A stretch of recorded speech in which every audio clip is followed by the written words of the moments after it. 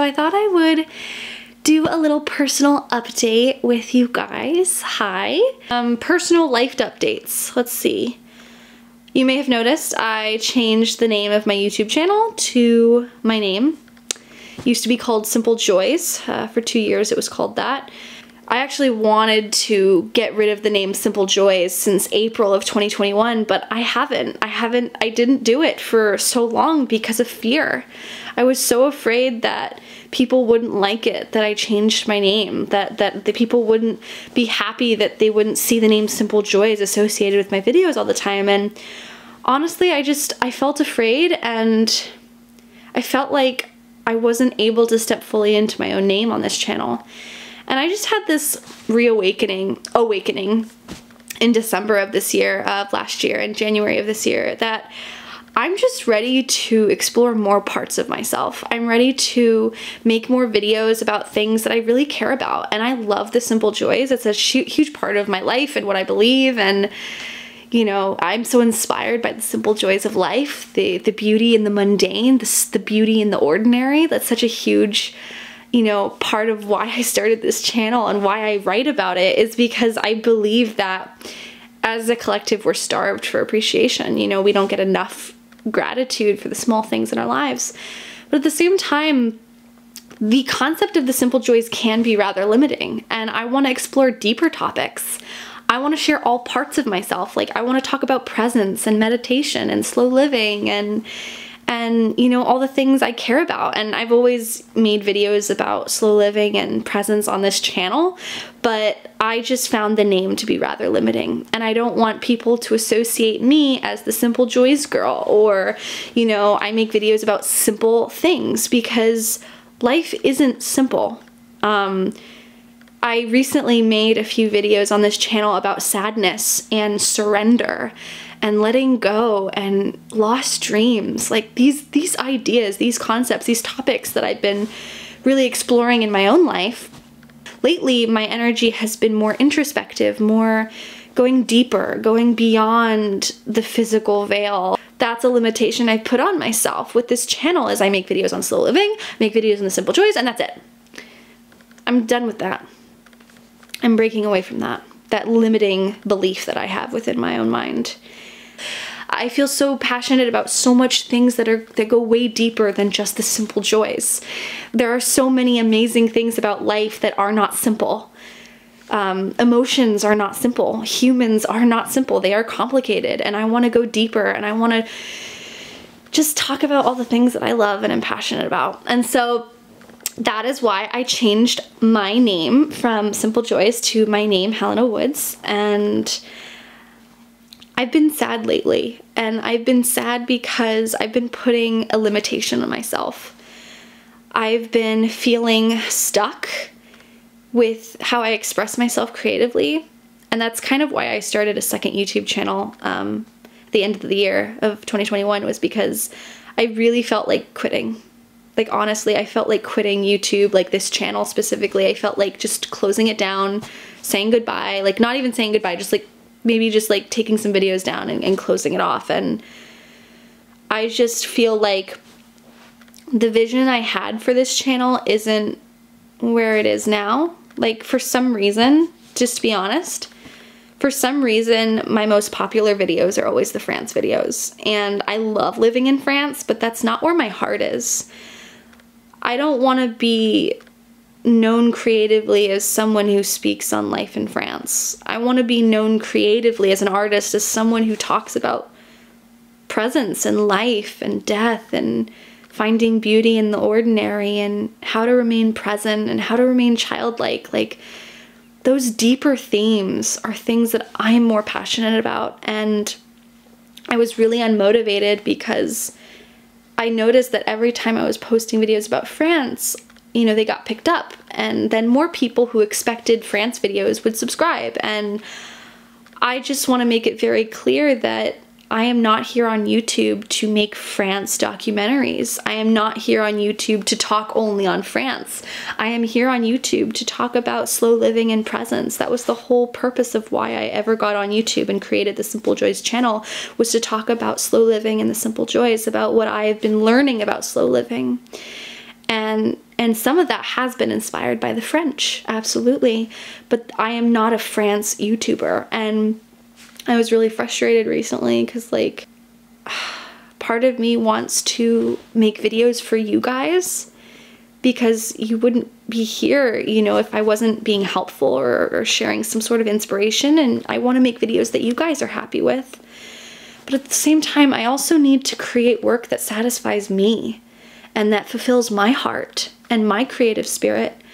And I've been feeling so stuck and so frustrated lately because I've been so focused on wanting to make content for you. And I'm not gonna forget about my desires. I'm not gonna be a sellout. If I was a sellout, I would be making France videos going forward, like all France videos. That would be me selling out, but I'm not doing that. I'm making videos on what I'm called to make and I'm passionate about and what's in my heart. And those topics are slow living and presence and meditation and going beyond the mind and remembering about the big picture of life and what really matters. In the grand scheme of our lives, what really matters? It's the big picture. It's zooming out and seeing our lives and the importance of how to live our lives fully so that we can enjoy our time while we're here on earth. That's what I'm passionate about. I'm not passionate about French lifestyle tips. Like, obviously, I make those videos because they are honest. I go to Paris, I get inspired. I'm people watching in France, I'm watching the people and I get inspired to express what I'm learning about life in France, but that's not all of me. There's so much more and I want to share all of that with you. And I want to express myself freely without feeling constricted and constrained and feeling like I need to only make these videos because that's what's working. And then there's just the whole finances of it, which, you know, I won't go into the finances of being a YouTuber, but you know, being a YouTuber is hard. Financially, this has been hard. I have some regrets. Looking back, part of me wishes I didn't go full force into this YouTube thing. Money-wise, it's unstable, it's inconsistent, it's why I have Patreon. Patreon is just such a huge support for me because I would not be able to keep doing this if it weren't for Patreon at all. And that's just me being honest with you. It's been hard, it's been frustrating for me. This last year has been really hard. And I haven't shared that with you because that's stuff you don't need to hear that. Like, you're here to be inspired by, you know, the videos and the films and stuff. But it's been really hard for me mentally. The stress of the finances, of continuing to put myself out there and realizing that there's a lot of risks involved with being a creative and you may not be compensated for it, and that's okay. And it's me learning to be okay with that. This is where my heart's been at lately. I have been stuck, I have been frustrated, but I feel the clouds are leaving. I really do. Like, I feel this sense of courage and resilience erupting within me, and I'm just excited to step fully into who I am and to continue to share myself honestly on this channel and to share topics that I'm honestly passionate about in the moment that I create them.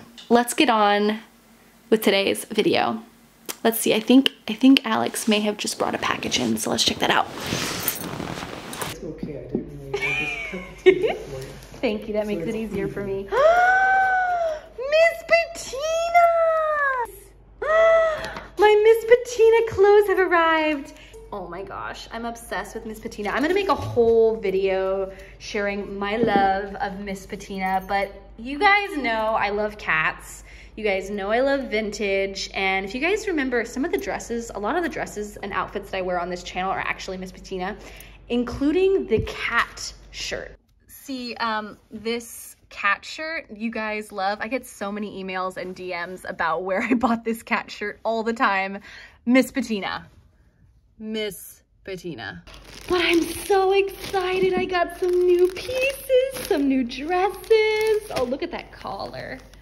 That is so cute. I've got this cool, like Jane Austen inspired dress. Oh my god, I'm so excited to wear this. Oh my god. Oh my gosh. Okay, this dress, I have had my eye on this dress for like 7 months now. I have been studying and like wanting to buy this dress for so long. I am so excited to wear this. But Miss Patina, you guys know I love Miss Patina. A lot of my things come from Miss Patina. Oh, also this necklace. It's so pretty. This shirt is also Miss Patina, 1950s inspired. So cute. If you do want to check out their website, I'm not an affiliate. This is not sponsored at all. I'm not getting paid to say this, but if you want to check out their website, I'll include a link down below, and I'll also give you guys a 17% off discount code. You can use my code Helena17. Include it right here if you want to get 17% off your purchase if you ever do want to buy anything. Not an affiliate code. I just asked them if they could please give me a discount code so that I can give it to you guys. So if you wanted to buy anything, you could save some money. All right, so let's get on with today's video. Oh my God.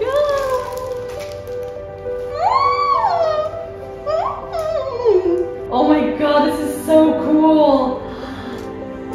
I love the feel. Oh, the texture's so nice.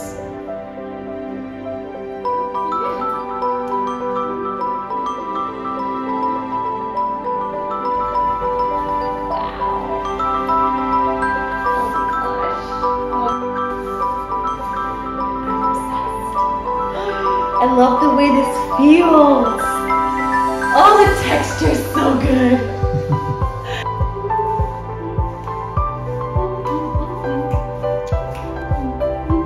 Oh wow! It's so cute. Oh, it's so fresh. Does it have pockets? No. You have your straps look like a bow, do they not? Yeah. Like French girl, right?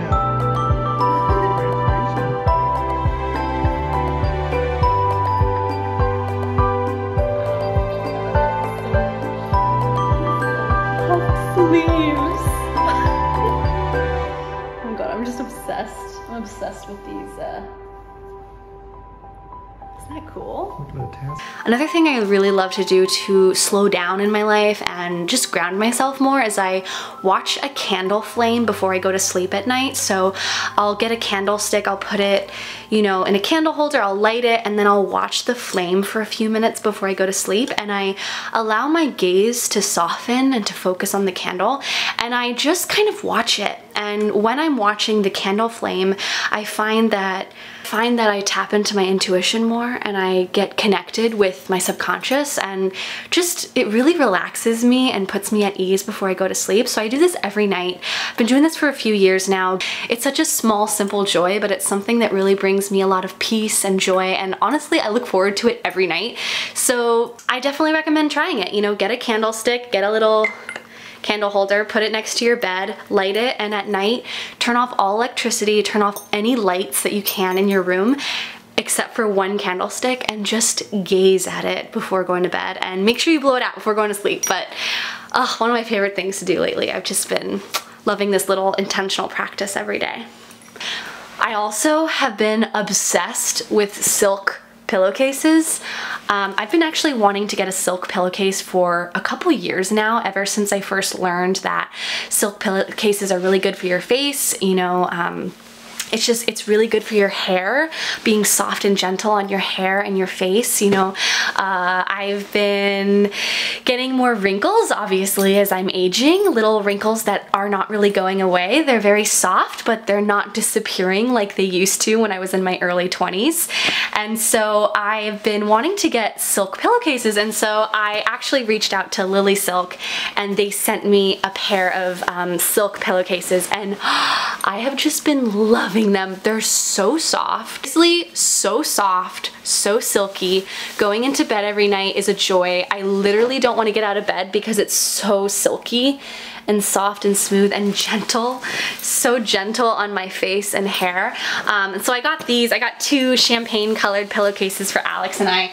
And then I also ended up getting him an eye mask because I'm nocturnal. I like to work and write late at night, and he likes to go to sleep early and wake up early with the sun. And so because of our schedules, you know, they're so different, he always sleeps with an eye mask. But the eye mask he had was like a really cheap travel one that they give you on air hairlines, and it never was able to block out all the light in the room. When he sleeps, he can block out all of the light, and it's amazing because not only is it so soft and gentle on his eyes, but he sleeps really well because it just completely blocks out all the light. It's amazing. Another thing that's been helping me slow down and find joy in is just really being present with the textures and the feeling of the objects in my space.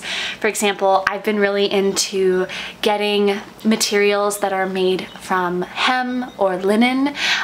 This little bag I got from a little boutique in Corsica. It was on sale and it was beginning of the year, so I got it like right after the Christmas sale, and they had one of these in the basket, and it was only like €5, but it's 100% linen. Just connecting with nice textures, making sure I have less polyester in my wardrobe and more linen and hem and just nicer materials. Being present can really be as simple as just connecting with the present moment, connecting with the textures and the feelings of the things around you, connecting with your senses.